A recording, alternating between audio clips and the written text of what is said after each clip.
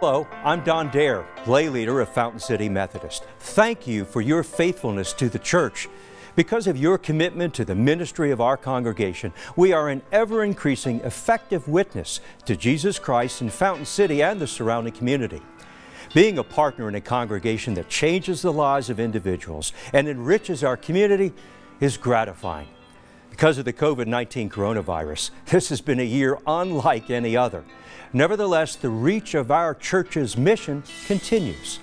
Our God is a generous God. Our God is a God of transformation who changes us and through us changes the community. But it takes financial resources to do that. The decision to give a gift is a choice, but as a follower of Jesus, it really isn't an option. We are encouraged to give something out of thanksgiving for what God has done and is continuing to do in Knoxville. Our financial gifts do remarkable things when they are transformed into ministry and mission. Consider a commitment to contribute a pledge of either your time, your talents, or an offering. The gifts we bring make good things happen. Thank you for being a part of Invest in Hope. Invest in hope. I do not have a single book on my bookshelf that teaches me how to pastor during a pandemic. It is truly on-the-job training.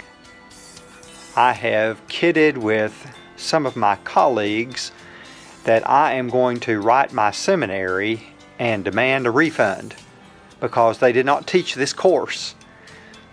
I simply want to say thank you for the ways that you continue to invest in Fountain City United Methodist Church and in what you will be doing in the year 2021. It will certainly be a different sort of year, but I trust that all along the way we will continue our faithfulness to God as we invest in hope and ask God to use us that we may continue to extend the kingdom of Jesus Christ. Invest in hope. When the coronavirus hit, we all had to make adjustments, and the youth program was no different. We moved our Wednesday night program to Instagram and our Sunday night discipleship offerings to Zoom. I grabbed a couple of college students, and we made goodie bags for all the kids in the program, and we drove to each and every one of their houses and dropped them off, on the off chance that we might be able to say hey through the door. When the opportunity presented itself, we scheduled outdoor activities. We did fellowship time by taking hikes at House Mountain and the Eames Center. We played disc golf at Tommy Shumpert Park and Victor Ashe. And we even, in the middle of the coronavirus, we worked with Operation Backyard to build a wheelchair ramp for a lady just a couple miles away.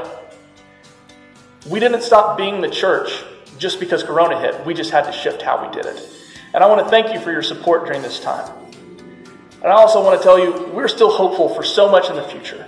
We're still planning our events for next summer. We're getting ready for our mission trips and hoping to go back to Puerto Rico. We're hoping to go to Project Crossroads in Western Virginia and work with them. We're looking forward to the opportunity that we can get back in this room and start our youth worship again on Wednesday nights. Your support makes those things possible. Invest in hope.